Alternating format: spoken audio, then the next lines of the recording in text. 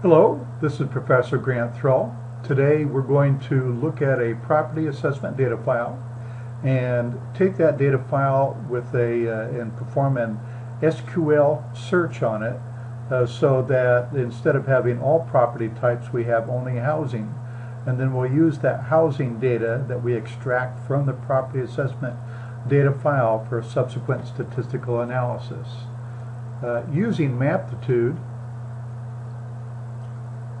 I'm going to open up a workspace that I had created in my previous videos.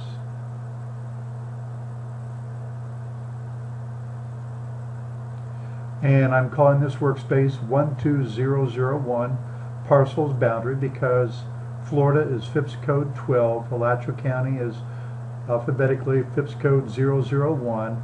This contains parcel polygons for the real property in Alachua County, and it also has the Alachua County boundary. And that is where I left off from a previous video.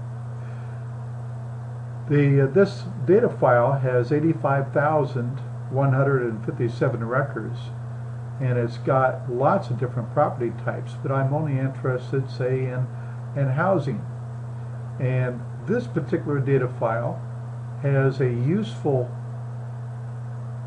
code, which is the property use code, but we don't know what the property use codes mean. So, and in your county they may be different.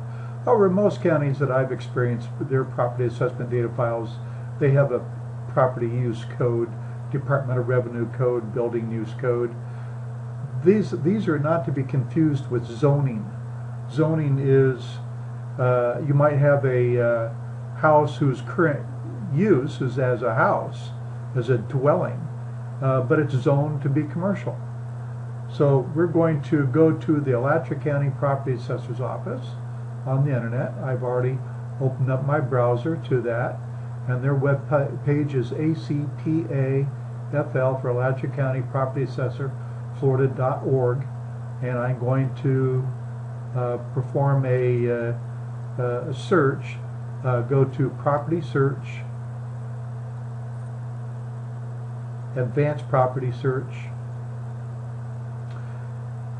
and the Alachua County Property Assessor's Office follows very closely the International Association of Assessing Officers standard. So click on Property Use Code, and it will give me the definition. Denotes the primary use of a property. It's a 4-position numeric field. The first 2 positions are required by the state, and the second 2 positions are for local discretionary use here in the state of Florida. So we have property uses from single family 0100 to 999 and 9. And in between, for example, let's go to 1700, which is office. But 1701 is post office. So local discretionary use was to put in the 01. Tremendous opportunities for doing market analysis, land use analysis with such data sets, but we're only interested in single family. So, but we've already downloaded the parcel polygon data file, so I can do a query. I'm interested in a structured query, language query.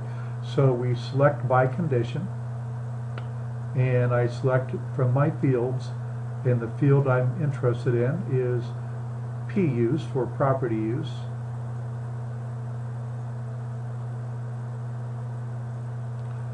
And here we have PUSE. Oops, missed it.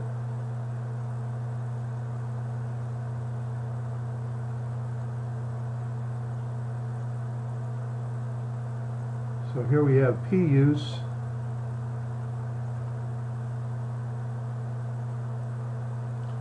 And I can either select from the operator list, or I can type it in, equals, and then by selecting values, I get the list of all of the unique values in that data field. And notice that they're surrounded by quotation marks. This would indicate that this is a text string instead of a real number. And I'm going to call this selection 12001 parcels SFD for a single family dwelling.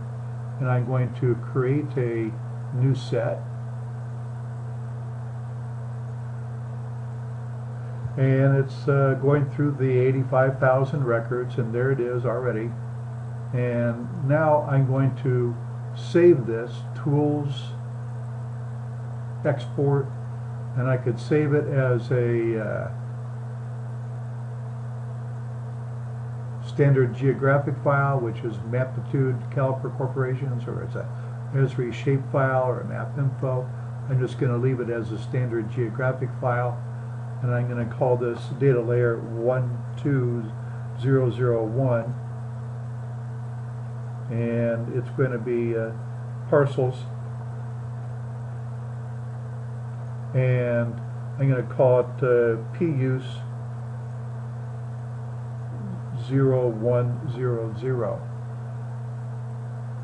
And I'm going to add the layer to the map, and I'm not going to create topology. That takes a lot of time, and I'm not going to have a lot of use for it at the moment. And export as centroid points, not going to choose that. But if I wanted to minimize my data set, particularly if I had a county whose population was a lot larger, that has many more houses in it, like Los Angeles County or Miami-Dade, then I might choose to use points instead of a polygon, just to reduce the size of my database. And now I need to choose where to put this, and I'm going to put it in, overwrite this data file which I created just a short while ago. And now we wait a few minutes. I am using a new computer from for me at this time period from Dell. It's an Alienware with an Intel i7 CPU and a NVIDIA graphics card, and it goes pretty fast, certainly faster than the computer that it replaced. Nevertheless, a lot of your time in geographic information systems is just waiting for the processing to occur, and that's pretty fast, having gone through all those records.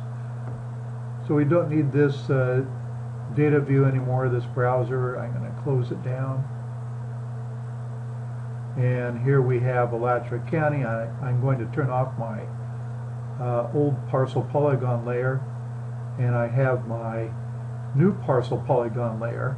So wherever we see brown on the map here, that represents the location of a house, or PUSE 0100.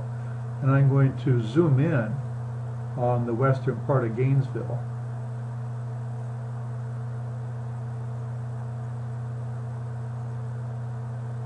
And we can see the parcel polygons and how they're very nicely arrayed, and what we would expect to see of houses in along the streets.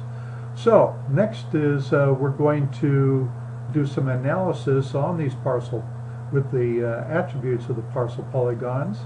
But now that we have selected them, we are almost at a time that we can actually do some analysis with this database.